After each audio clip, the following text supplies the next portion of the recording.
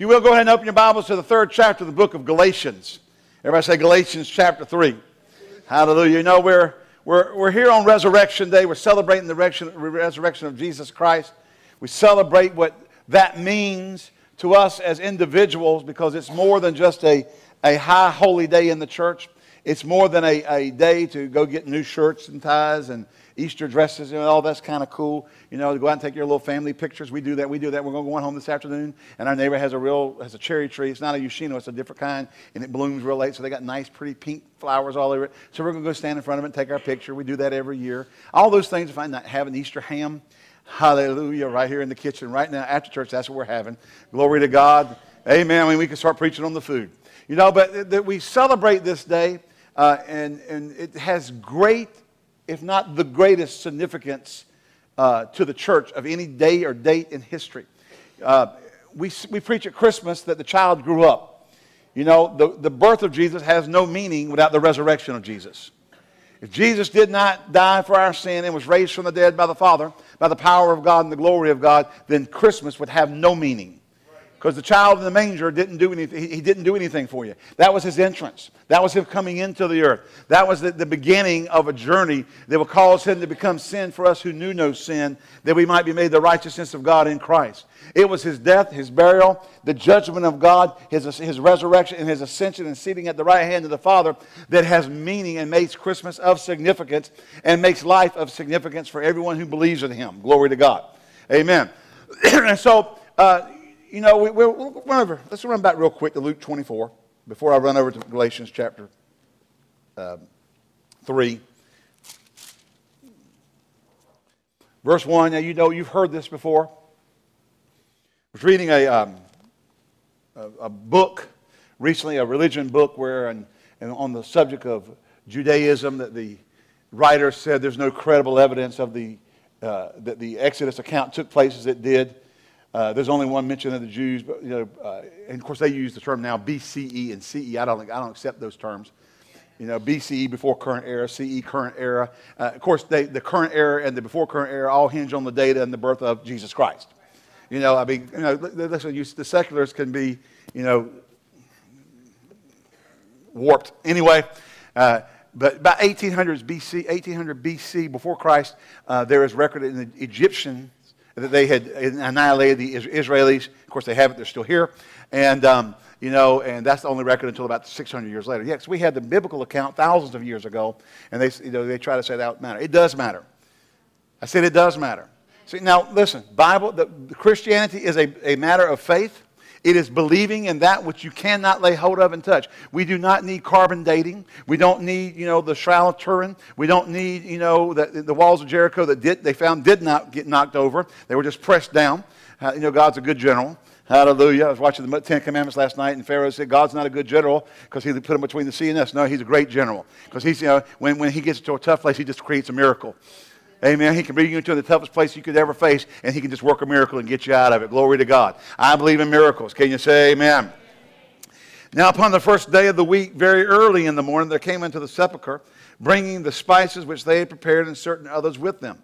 And they found the stone rolled away from the sepulchre, and they entered in and found not the body of the Lord Jesus. And it came to pass, as they were much perplexed, there stood about 2 men in shining garments. And as they were afraid and bowed down their faces to the earth, they said unto them, the angels said to them, why seek ye the living among the dead? Or the margin says, him that liveth among the dead. He is not here. He is risen. Remember, I'll tell you, we got to go back to Scripture. There's over 3,000 prophecies in the Old Testament, and every one has come true except those in relevance to the second coming of Christ. When you start studying how Jesus was born in Bethlehem, came out of Egypt, was a Nazarene. Are you here? And then he was the 22nd Psalm says they looked at him whom they pierced, the form of crucifixion, 1,500 years before the Romans instituted crucifixion as execution. Hallelujah. Glory to God. There's so many things concerning the biblical account that it's just, over 66 books. All these authors, over 1,600 years or whatever, all lining up and all agreeing and all coming out saying the same thing. Yeah. Hallelujah. Now, I know that there are people who try to discount that, but they have an agenda to discount it. And you can prove anything you want to prove if you want to discount something. But historical evidence, even Josephus talked about, a secularist talked about the stories of the risen Jew, and all those kind of things. So, hallelujah. Remember. He says, remember. Glory to God. Hallelujah. How he spake unto you while he was in Galilee, saying, the Son of Man must be delivered into the hands of sinful men and be crucified, and on the third day rise again. Remember, he said, destroy this temple, and on the third, and I'll raise it up again. So they thought he meant the temple of Jerusalem. He's talking about his body. Glory to God. Hallelujah. And they remembered his words and returned from the sepulchre and told all these things unto the 11. Hallelujah. And they go on, and of course then Jesus appears to them. And so we have Jesus resurrected from the dead. Now remember, in one account, a biblical account, we have four. We have the three synoptic gospels, and then we have John. The synoptic gospels being those who are synonymous and speaking, very parallel stories, Matthew, Mark, and Luke. Then John's account will have different stories and so forth, and different accounts of things. How that when Jesus, when they came to the sepulchre, Mary saw the gardener, who she thought was the gardener, and went up. And of course, the King James says, touch me not, but the Greek says, clutch me not. For I have not yet ascended to your Father, and to my Father, and to your God, and to my God. But go tell the disciples and Peter. Go tell Peter. Hallelujah. See, God was thinking about Peter. Isn't that wonderful? The one who denied him 3 times. He said, go tell him I'm alive. Hallelujah. Go tell him I'm risen up. Hallelujah. And then he appeared to them later. There's so many things that took place between the time Jesus died and the time he was raised from the dead. That short period where he became sin for us. And God judged our sin. And then God raised him from the dead. And then he came and he appeared to the disciples. And then on the day of Pentecost, he ascended into heaven to sit down at the right hand of the Father. And where he ever lives, the Bible says, to make intercession for us. Hallelujah. The church was birthed. And they came out of the upper room. Remember the day of Pentecost, the Holy Ghost came. They all came out of the upper room and filled with the Holy Spirit. And there's so many things that happen. But I want to talk today about what redemption's all about. And I had planned on preaching something different, and I just couldn't get settled all night long. I couldn't get settled. I got up this morning, and I wasn't settled. And so I'm not changing on the fly right now here. I just couldn't. I wrestled all day yesterday. I was going to preach what happened from the cross to the throne. I wanted to preach that. And, I can preach it, hallelujah. It's a good preaching sermon.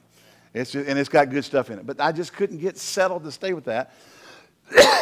So this morning we're going to talk about redemption. Being redeemed from spiritual death, poverty, and sickness. Galatians, the 3rd chapter. The 13th verse says, Christ has redeemed us from the curse of the law, being made a curse for us, for it's written, cursed is everyone that hangeth on a tree.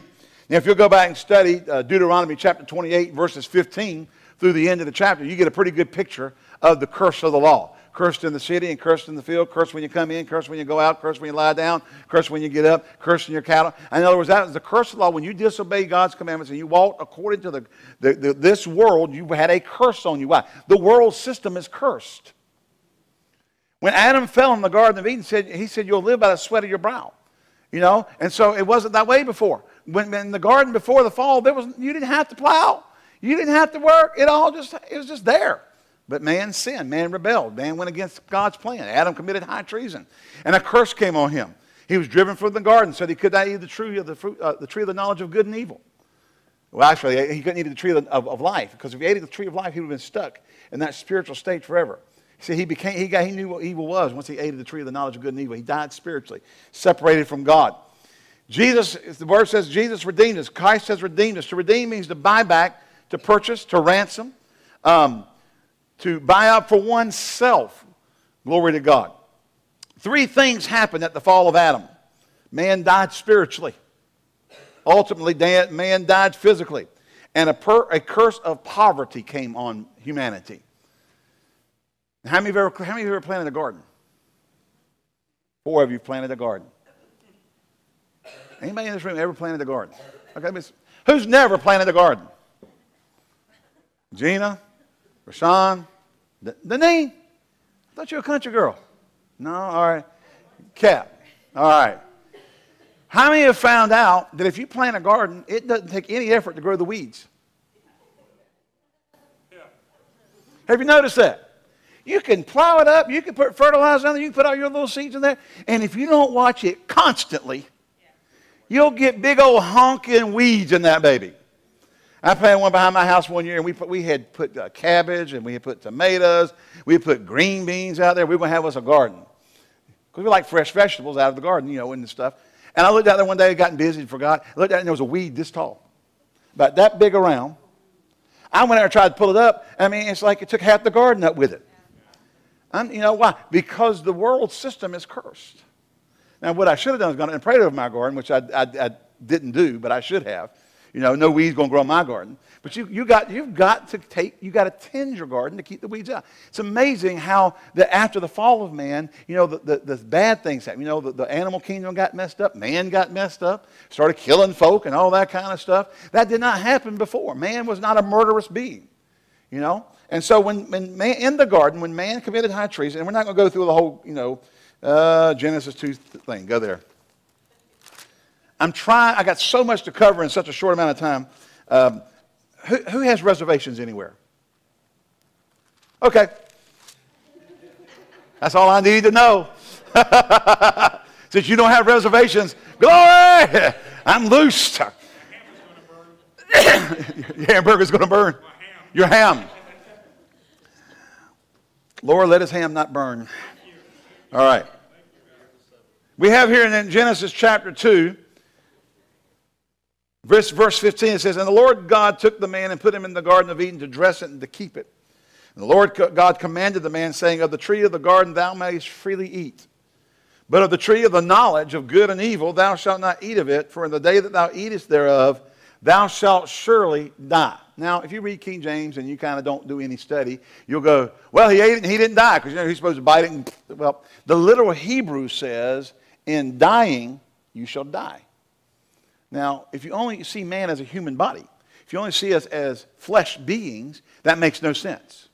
But according to 2 Thessalonians chapter 5, verse 23, Paul said, "I pray your whole spirit, soul, and body be preserved blameless unto the coming of the Lord." Now that is pneuma, suke, and I forget the Greek word for body, but it's not carne, it's something else. Huh? Carne, yeah. Yeah, thank you, Nathan. But it's a Greek word. So the pneuma is the spirit of man. The suke is the soul of man. And then the Greek word for body, I always forget it. And I need to just write it down in my Bible. We are a spirit. We're spiritual beings. We know that Lazarus, when he lifted up his eyes, when he was in the rich man and Lazarus, the rich man lifted up his eyes in hell, but his body wasn't in hell. Saw Lazarus afar from Abraham's bosom. The beggar who sat at his table, sat at his feet and just ate the crumbs that fell from the master's table. He was not in his body in Abraham's bosom. His spirit was. Man is a spirit being. You exist with or without your body. Yeah, right. Now you can't function here in the earth without your body. Body's your earth suit. Astronauts have got space suits in heaven. You got to have an earth suit to walk on the earth. See, when people die, we put their body in the ground, but their spirit. Paul said to be absent from the body, to the Christian, is to be present with the Lord. So our spirits are eternal. Well, what happens about our bodies? At the day of the resurrection, we'll get a glorified, immortal, incorruptible body. But not until then. All right? And so Adam died spiritually. Now, to define the word death biblically, we have to understand what it means. Death does not mean cessation of existence. Biblically, the term does not mean to cease to exist. If you die physically, it simply means your spirit leaves your body. Your body cannot, the body without the spirit is dead, the Bible says. And so, when you die physically, we call physical death. When you reach old age, you have a car wreck, so, somebody shoot, some murder, some event that takes place that your body can no longer function. Your spirit leaves your body. That is called physical death. You do not cease to exist. You are still an existing spiritual being. Now, at that event, if you're not born again, you go to hell. If you are born again, if you know Jesus Christ, you go to heaven. There is no hangout in between place. Purgatory does not exist except in Kansas. Okay? There's Oklahoma. Is it? Yes, somewhere there's Kansas or Oklahoma, there's purgatory, city called purgatory. There's no purgatory in the spirit. Paul said for the Christian to be absent from the body to be present with the Lord. We know according to the story, not the parable, but the story of rich man and Lazarus, that the rich man lifted up his eyes in hell, in torments. So you go one of two places. Your spirit continues to exist. So at the time that Adam committed high treason, he died spiritually. He was not. So what does spiritual mean? Spiritual death is separation from God. God is life. And when you're not in communion or in fellowship with God, you are spiritually dead. Doesn't mean you don't exist. It means you don't have God's life in you. It's not too heavy. It's not too heavy. See, so the Bible definition of death would be separation. To be separated from your body is physical death. To be separated from God is spiritual death. And then the Bible tells us in the book of Revelation that death and hell shall give up its dead, and and they will cast into the lake of fire, which is a second death or eternal death, and that is eternal separation from God. Right. Not a good place to be. No. Don't want to be there. No. Trust me. Okay? You don't get to come back and work it all out later. Well, I made a mistake when I was there the first time. We're not talking about reincarnation. You don't get to come back, bring your karma back and say, when it's a little bit better this time, you get to come back as a different, higher state, and that doesn't happen. You get one shot. When you hear the gospel preached, you need to respond to it. Now that means that, I heard it 10 years ago. That wasn't your only chance. But as long as you're breathing, but don't go away from here without finding Jesus as your Lord. Yeah. Hallelujah. And so he said, in dying, thou shalt die, or, you will spiritually die. And it took Adam 900 years for physical death to take over his body. Somebody came along one time trying to be real cute. Well, the Jewish calendar was different in those days. They were half as long as they are now. Okay, 450 years later. That's still a long time. See, people think they're so cute. One guy got it one day and said, the crossing of the Red Sea was no big deal. The water was only 6 inches deep there. Wow! What a miracle! What are you talking about? The whole army, horses and men, drowned in 6 inches of water. Come on now. Then somebody else came along and said that the feeding of the 5,000 with the 2 loaves and the 2 fishes, or two loaves and 5 fishes, was no big miracle. The loaves were bigger in those days. 5,000 people? 2 fish? What was it, Moby Dick and his wife brought in on a tractor trailer? People get, there's no big miracle. I think it was a miracle. Can you imagine the size ovens it would take to take 5 loaves to feed 5,000 people? They don't even make them that big. Right. Everybody's always trying to do away with the miraculous and the supernatural. Man is a spiritual being. And when man died, he was separated from God. And the only way to fix that was for someone to come and to redeem mankind back from that spiritual state. Yeah. Now, I know in the Philippines, every year they go crucify themselves. You can't crucify yourself. No, Christ has been redeemed us from the curse of the law. He was made a curse for us. For it's written, curses everyone that hangeth on a tree. Man died spiritually, was separated from God. At that point in time, his body became what we refer to in biblical terms. Remember that Paul wrote to the church and said that when Jesus comes back, this mortal shall put on immortality. This corruptible shall put on incorruption. Okay? What was he talking about? The physical body. At the time that Adam died spiritually, his body became a mortal, or we refer to death-doomed body. We know that the human body replenishes every cell in it every 7 years with a genetic defect. It ages. Man was created not to die. It was sin that caused the process of physical aging and death to enter in. So at the time that Adam committed high treason, man died spiritually. His body became mortal or death-doomed, and then the earth became cursed with a curse that he would have to live by the sweat of his brow. So we have a threefold curse on humanity because of the fall: spiritual death, sickness, and poverty. Jesus came to redeem us from all three. I said Jesus came to redeem us from all three. Hallelujah. Glory to God. So man has a spirit, he has a soul, he lives in a body. It was all a result of Adam's disobedience. Remember Jesus said something really interesting in John 8:44. You probably read this and went, huh? He said to the Pharisees one day, he looked at them and said, "You are your father the devil," John 8:44, "and the lust of your father you will fulfill." See, we're born because of Adam's sin under the curse of sin. And it takes acceptance by faith of the redemptive work of Jesus Christ to get us out of that state. Remember, Jesus told Nicodemus, "You must be born again." And Nicodemus looked at him and said, how can a man be born when he is old? Can I enter the second time into my mother's womb? Any woman that's had a baby said, dear God, I hope not. Okay? You can't be born. He said, no, you don't understand what I'm talking about. He said, that which is physical, now I'm paraphrasing a little bit from there in John 3. It's physical. That which is spiritual is spiritual. Marvel not that I say unto you, you must be born again or born anew. Have the life of God come into you. Your spirit has to be. See, we're born physically. Now our spirits have to be born again, renewed, alive unto God through the acceptance of the work of Jesus Christ. Glory to God. Amen. So you can believe in Jesus and not confess Him as Lord. It doesn't cut the mustard. Thank you for your enthusiasm. Okay.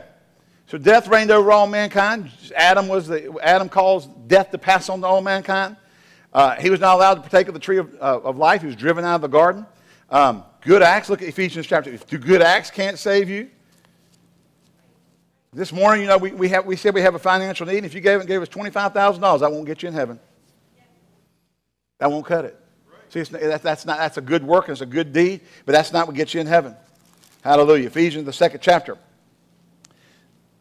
says down here in verse 8, for by grace are you saved through faith, that not of yourselves, it is the gift of God, not of works, or human works, lest any man should boast. Now, see, some people get this mixed up. They think this means that you don't ever do anything, and you don't obey the Bible, and you don't do anything after you get saved. No, you can't get saved by doing works.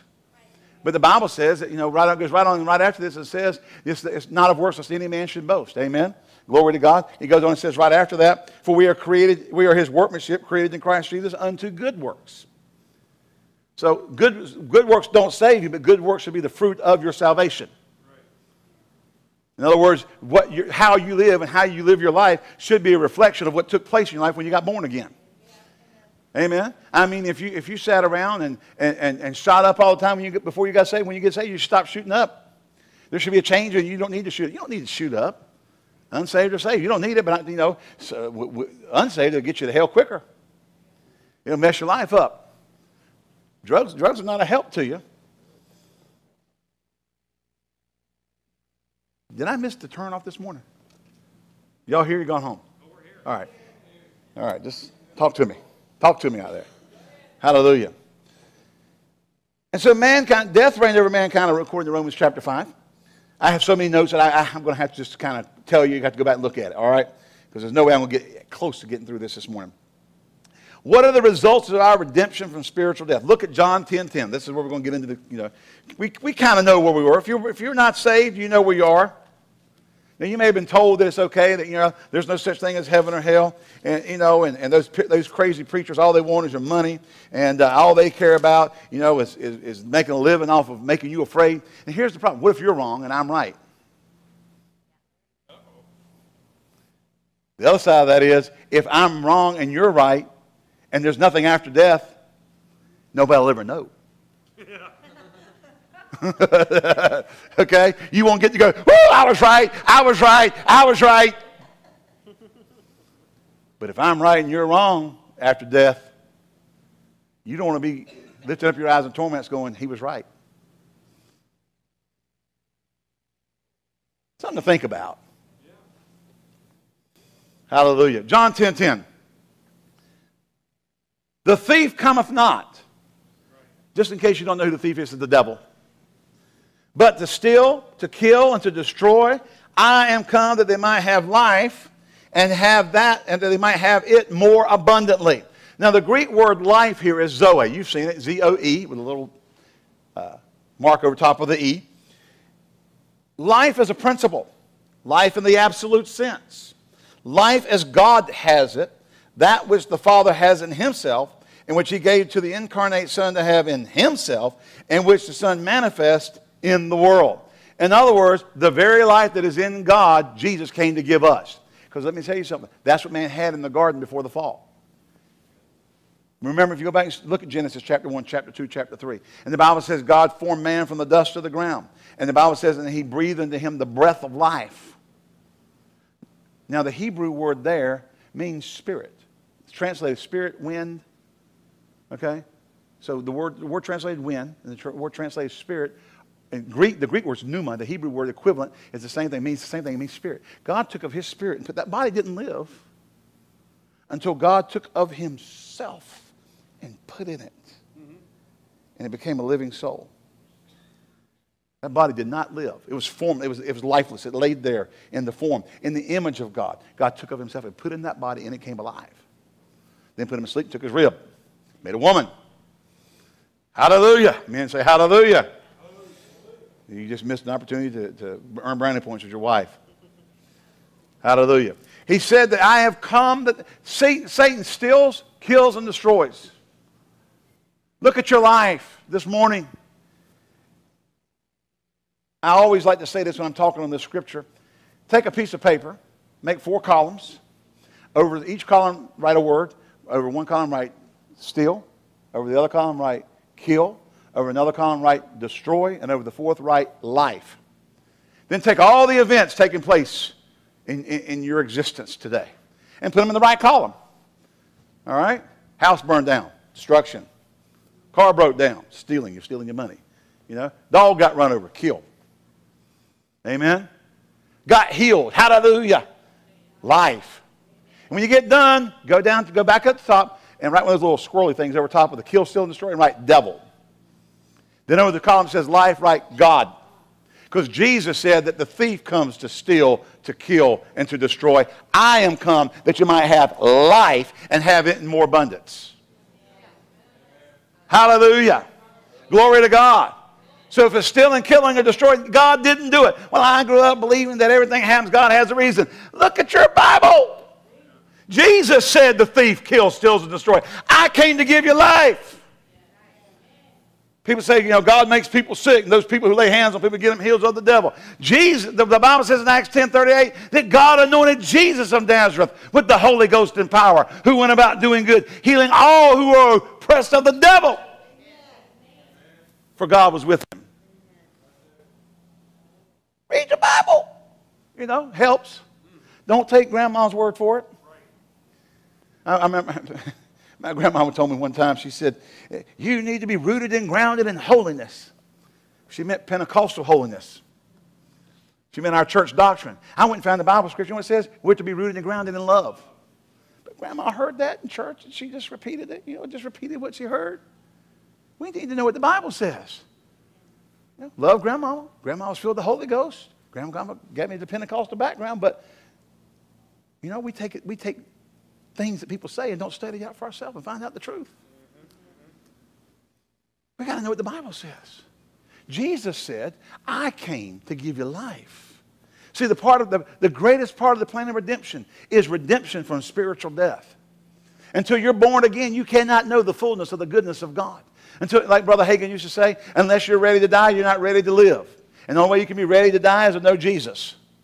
And when you know him, then you're ready to die. Amen. I said amen. You know, when you don't know him, you're not ready to die. You can live in the fear of death. But see, when you get born again, you don't have to fear death. You don't have to be afraid of leaving this life and going into the kingdom of God. Hallelujah. And your loved ones will be right behind you. Glory to God. Amen. Not that far down the road. 2 Corinthians chapter 5.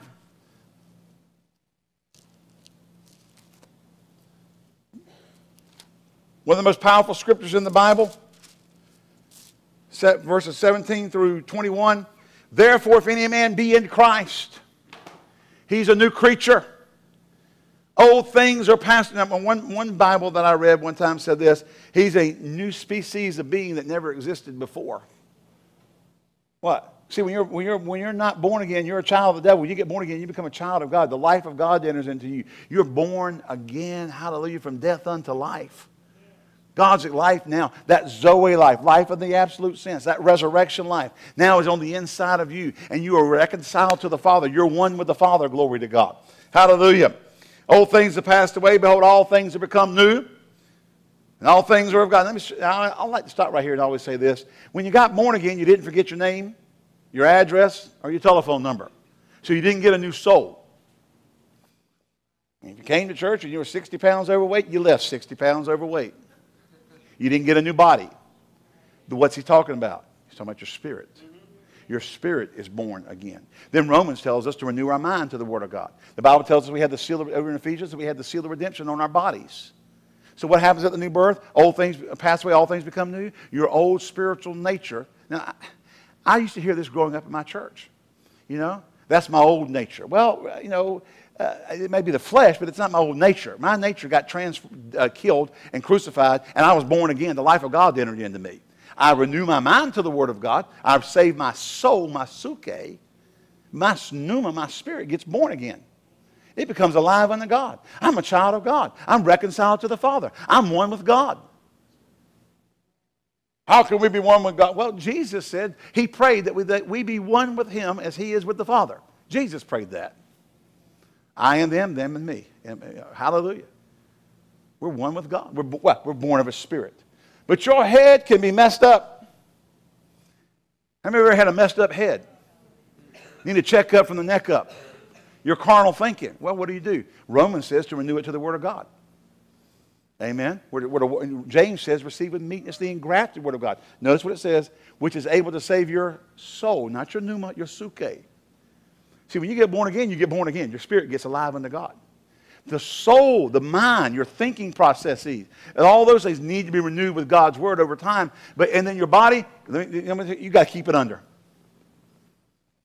Paul said, I keep my body under. I buffet my body. I keep it under. Why? Because you don't have and you will not get a new body until Jesus comes back. So you have to keep it under. Paul wrote to the church at Rome in chapter 12 and said that he offers his body a living sacrifice unto God, which is his spiritual service. Reasonable King James, spiritual Greek. You just got to tell your body no. That's just it. You have to tell it no. You have to discipline your body.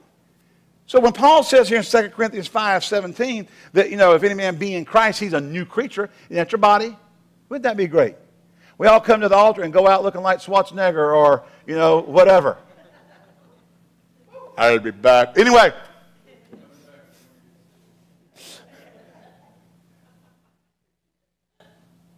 I amaze myself sometimes. Anyway, Janie came in last night, had on some earrings, and she said, what do you think about my earrings? I said, I like them, honey. Gypsies, tramps, and thieves. I just messing on her. I said, they weren't really trash looking, but I just decided to mess on her. She went down and told all the kids I was messing on her. Hallelujah. Now, see, we don't get a new body. You don't get a new mind. Can you imagine? We have to, when people come in to get saved, we have to take the driver's license and say, now, where do you live? What's your name? Because when you get saved, you're not going to remember anything. We're going to have to, take you back where you started from. No, the spirit of man, the real part of man that exists forever, gets born again. He's what the life of God enters into. Hallelujah. And so you're no longer spiritually dead or spiritually separated from God. The Bible says that Jesus made a way where He reconciled us. He broke down the wall of partition between us and made us a one new man. Glory to God. We're reconciled to God through the new birth. Let me say this. You can't ask God to forgive you of all your sins because you can't remember them all. I'm sure my brother's done something I don't know about. Come back next week, I'll use you for preaching fodder again. One time in 30 years, you got to get all your shots in. Remember the brother that had the Bible upside down? Praying that Jesus would heal the wall before Mom and Daddy got home? Although it was my foot, he was praying. Of course, our big brother was down the street. Mom and Daddy, Mom and Daddy, Mom and Daddy. If he was here, I'd tell him too.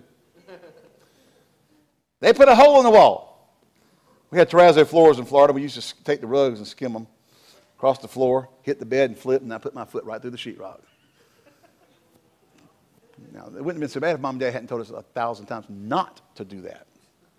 So Frank went down the street to the neighbor's house where my mom and dad were and said, they got a hole in the wall, they got a hole in the wall. They got back. By the time they got back, we had the Bible out, the big family Bible.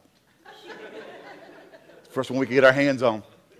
We were praying, oh, Jesus, heal that wall. Jesus, heal that wall. Ty's sitting there. He's a little fella. He's got it upside down reading the Bible. I think it was some picture of Jesus. He's upside down. Anyway.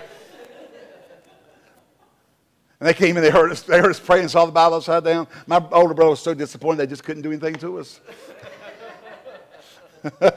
Hallelujah. Glory to God. Amen. Well, I just thought I'd tell that story. You know, if any man is in Christ, his spirit gets born again. He's a new creature. All things passed away, all things become new what? Your spirit's now alive unto God. Hallelujah. The life of God now abides in you, and you are now one with the Father, and you have access to heaven. You die, you go to heaven. Glory to God. It's good to be ready to go to heaven. Now listen, we don't have to wait to get to heaven to enjoy it. Deuteronomy says we can have days of heaven on the earth. But Jesus came to redeem us from spiritual death. Number one, redeem us from spiritual death. That was his number one thing. There's all kinds of good things after that. But the first thing is, get you redeemed from spiritual death. You must be born again. Going to church, like I said, paying off all the church debt, you know, taking little old ladies out on their excursions, having your CDL license and riding the old ladies to the Biltmore. All those, that's not going to get you in heaven. It is a personal relationship with God the Father through Jesus Christ. You must be born again. No way around it. Hallelujah. Then he goes on and says here, all things are of God who hath reconciled us to himself by Jesus Christ and given unto us the ministry of reconciliation. To wit, King James for to know, that God was in Christ reconciling the world to himself, not imputing their trespasses unto them, and hath committed unto us the word of reconciliation. Now then, we, that is the believer, are ambassadors for Christ, as though God did beseech you by us. We pray you in Christ's stead. Here's the prayer of Paul to people. Be reconciled to God. Verse 21. For he hath made, now, if you've got a King James Bible, the words to be are italicized. That means it was not in the Greek, added by the translators for the purpose of making it easier to read or to flow better when reading. But I like to leave it out because it's not there. It's just not there in the Greek, so, you know, King James, and they got italicized to let you know it wasn't there. So I'm not changing the Bible by not reading it. If it's not there and they added it, I'm not going to read what they added. So it reads this way, he has made him sin for us, who knew no sin, that we might be made the righteousness of God in him. Here's the greatest miracle of redemption is identification. Jesus identified with us in our state of fallen humanity, received the judgment of God that humanity was to receive, was raised from the dead for our justification, and then made available to all that believe in him the life and the absence of penalty, because he's already borne the penalty. Remember, Christ has redeemed us from the curse of the law, being made a curse for us, for it's written, cursed is everyone that hangeth on a tree. And that was written before crucifixion. It's a quote of a prophecy. Cursed is everyone that hangeth on a tree. Jesus identified with us in our lost state. He became what we were, so we could become what he is. Now, when I say that, we're not the Son of God, but we are or become the righteousness of God in Christ Jesus. Paul said that, not Pastor Ed. Paul said that. By inspiration of the Holy Ghost, Paul said that. Paul said Jesus identified with us in our sin so that we can identify with him in his resurrection. Now you have to identify with him in his resurrection before we leave the body, to leave the earth. That's your window. All right? Your window is, the window's open as long as you're breathing. Once that stops, that's why the Bible says, do not harden your heart. The book of Hebrews chapter 10. Do not harden your heart as the Israelites did in the day of provocation. Amen? For today is the day of salvation. Glory to God. Every person alive on the planet. And this is one of the big things, that the big crusade coming up here in September. Reinhard Bonnke, if you've never heard of him, 72 million Africans gave their heart to Jesus over his ministry in Africa. 45 million in the last 10 years. That's why Africa has churches. That one of the churches in Lagos, it's a mile wide or half mile wide, mile and a half wide. It's a mile wide, half mile deep. It's a mile wide to half mile deep, and it's just shelters put together. Yeah. Pastor Hagan went over 3 years ago, and they had under roof 2 million people. Their estimates, they won't publicize this because they say, well, some people say you can't prove it, but their estimates, unofficial estimates, so they call it the unofficial because they don't want people thinking they're trying to exaggerate. Their unofficial estimates are between 3.5 and 5 million people were there for that service. What happens in a continent when 45 million people get saved in 10 years? Reinhard Bonnke's coming to Greensboro because he said America shall be saved. We become a secular, pluralistic, secularist society. A friend of ours, Janet Brazil, was at the Woodland Hills Mall in Tulsa the other day, and there was a Muslim out praying on his prayer mat in the middle of the mall on his lunch break. Now, they asked if they could do a flash mob Christmas carol, and they wouldn't let them do it. Christians can't do stuff. Muslims can. Let me tell you, Jesus, Harrison Ford's not going to get on the horse and ride. They all bow down to him. Raiders of the Lost Ark, the white horse, did you get the symbolism? It was all about Muhammad. Jesus is the one that's coming back. Jesus is already raised from the dead. America shall be saved. And we got to be strong about telling people that they must be born again. You need Jesus Christ. You're lost without hope, without God in this world. You may be, you can enjoy life, you can enjoy stuff, you can do all kinds of things, and look and have fun. The Bible says there's pleasure in sin for a season. And if that season runs right up to the time you draw your last breath, fun dies. This is not the Hotel California. Oh, God, Nathan. Stop. Some of y'all remember the old album jacket. Alexander Crowley up on the balcony. The professed Satanist, the little 666 on his forehead. He said, I don't believe it. I had the album. Threw it away when I got saved. But there he was. Hotel California was you could check in, but you couldn't check out. I remember Led Zeppelin. Stairway to Heaven. See, Satanists believe there's a back stairway into heaven out of hell. They're going to go party hardy, and then after a certain amount of time, they get to go to heaven. No. You have to confess Jesus as Lord in this life. Jesus came to make a way where there was no way. And the thing is, he made it so simple. You don't have to go earn your salvation. I mean, what would it be bad for saving? You got to give $50,000 to the church to get saved. I guess we all going to hell in here. Hello? If you don't leave your complete dowry to the church, we're not going to do last rites over you. Guess we're going to hell. No. He made it so simple. Turn to Romans chapter 10. He made it so simple.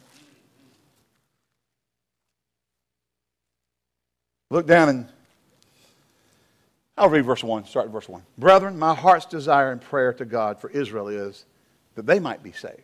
Now, Paul was a Jew, sent to the Gentiles. For I bear them record. They have a zeal of God, but not according to knowledge. For they, being ignorant of God's righteousness and going about to establish their own righteousness, have not submitted themselves unto the righteousness of God. Now, let me say this. You can be truly seeking after God, but if you do not seek after God and you are ignorant in your pursuit, you are not pursuing it after God's righteousness. For Christ is the end of the law of righteousness to everyone that believeth. Moses described the righteousness which is of the law, that the man which doeth those things shall live by them. But the righteousness which is of faith speaks this way. Say not in your heart, who shall ascend into heaven, that is to bring Christ down from above, or who shall ascend into the deep, that is to bring Christ up from the dead. But what saith it? The word is nigh thee, in thy mouth and in thy heart, that is the word of faith which we preach. Here it is, folks. Now, God made it so simple.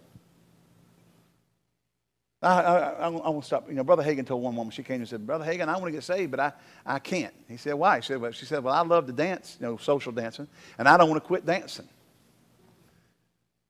Now, that really takes on a different connotation today, doesn't it? Back then, it's probably ballroom dancing. Now, it's, drop it like it's hot or something, And of course, that's old news now. They're twerking or something. They got all kinds of stuff they're doing. Lord Jesus. Yeah, all kinds of stuff.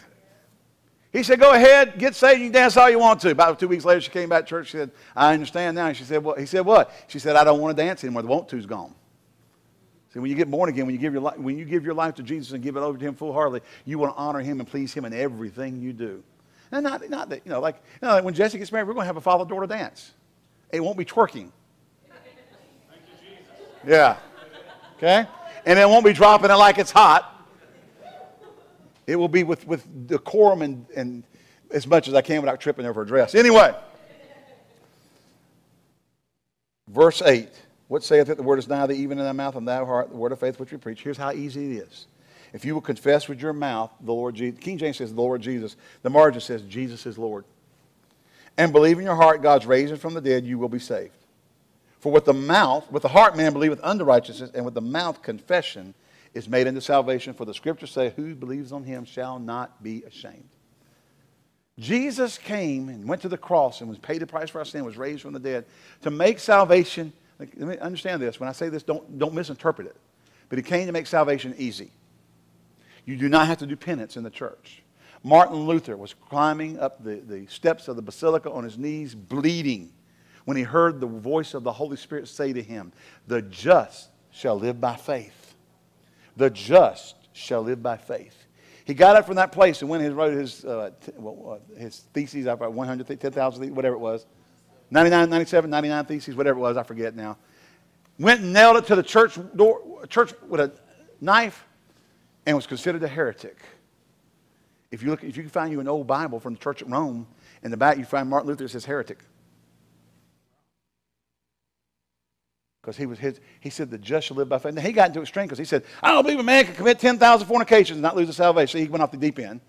But you got to understand, he wasn't depending on so far the other way because of what he was coming out of. Yeah. They thought they could earn their salvation, getting born again, by doing all these works. He was bleeding, trying to do enough penance for the forgiveness of his sin. Jesus has already bought the forgiveness of your sin. Jesus has already paid the price. Jesus nailed it to the cross. Colossians says he took it and nailed it to the cross, took it out of the way and nailed it to his cross. Glory to God. Hallelujah. Amen. And so we come to God. You come repentant, recognizing you're lost without God. You confess him as your Lord because you want to give your life over to him. Now, some people say that, repent means just to change your mind. It means to change your mind and have actions that correspond with it. Look in your Bible. Everywhere they repented, they changed how they acted. They didn't keep living the same way. Things were different. See, when you're born again, you do things different. Amen. You get born again, you stop smoking dope. Well, I think smoking dope's all right. It's a herb. Give me a break. Why don't you just think, heroin comes from an opium plant. Yeah, it's poppy seeds. It comes out of those poppy seed things. If you eat a bunch of poppy seeds and go in for a drug test, you'll test positive for opiates. Yeah. So if you're placed drug test, you don't eat poppy seed buns at lunch, because you can test positive for opiates. Just saying, Well, just because we like poppy seeds on our buns don't mean you need to shoot up and start shooting up because it's natural in the earth or something. When you get born again, you live different. But that's because God's life is on the inside of you. You have a different view of life. I remember when I first got saved. Now, I grew up in my church, but I didn't get saved until July 11th, 1979, at First Pentecostal Holiness Church at the corner of Brinkley Road and Plaza Drive, about 7:45 p.m. on a Wednesday night. Hallelujah. Brother Gentry was out of town, and they had Brother Leroy something. I forgot his last name now. Preaching. I don't even know what he said that night. I don't know. I still, to this day, don't know what he preached. I do remember him saying, come on down front, and I went down there and got saved. How do you get saved? I confessed Jesus as my Lord. Yeah. Believe in my heart that God raised him from the dead. I gave my life over to him. Have you failed since then? Yep. But thanks be to God. If we confess our sins, he's faithful and just to forgive us our sins and cleanse us from all unrighteousness. Glory to God. Hallelujah. Praise God. But the first step is you got to enter into the kingdom. And Jesus paid the price. You can't earn it. Hello? In fact, one woman a number of years ago was in a church, and she came in the church, and she had gotten filled with the Holy Ghost, spoken tongues about 30 or 40 minutes. One of the elders came in, sat down beside her, and said, Sister, if you take that gold ring off your finger, God will fill you with the Holy Ghost. Brother Hagin said, too late, done been filled. Ring and all. Billy Graham's crusades always end with just as I am, without one plea. So you come to God like you are. He does the cleaning. Amen? See, how many of you ever gone deep sea fishing? A few years ago, we went down to Myrtle Beach. We went out, Nathan and me, and we caught some fish, caught some sea bass. They love the sea bass. And, we caught them, took them back in. They cleaned them. That's so much per pound. Anyway, here's what it is. I'm fishing, but God does the cleaning. you can't get clean enough. You can't give up enough. You can't, well, I'm going to get saved, but I got to stop doing this first. No, you need to get saved so you can stop doing such and such. You don't have the power to stop. It's the cleaning that God does in you when you're born again and become a new creature in Christ that empowers you to live a life above. You can't fix it. So we always kind of think, well, if I stop drinking a keg a weekend, you need Jesus. If you're drinking a keg a weekend, you need him real bad. Hello? If your dream in life is either get a kegerator, y'all know what that is? It's a refrigerator, you put the keg in, got the thing on the top, That's your dream in life. You need Jesus. People talk about, well, my boyfriend drinks six beers a night, and on the weekend he drinks 36 on the weekend. Can you imagine if we went to a party and I sat down and drank 36 Cokes while we were sitting around talking and watching a ball game? You think something? I'm a sugar addict or something. Yeah. People drink beer like crazy. And you know what? It's to hide. Really, it's to hide the emptiness that's way down inside of your spirit, and you don't even recognize it. There's an emptiness that only Jesus Christ can fill by reconciling you to the Father. And he's already made the way. He's already made the plan. He's already done everything that can be done, except you have to accept it and walk in the light of it.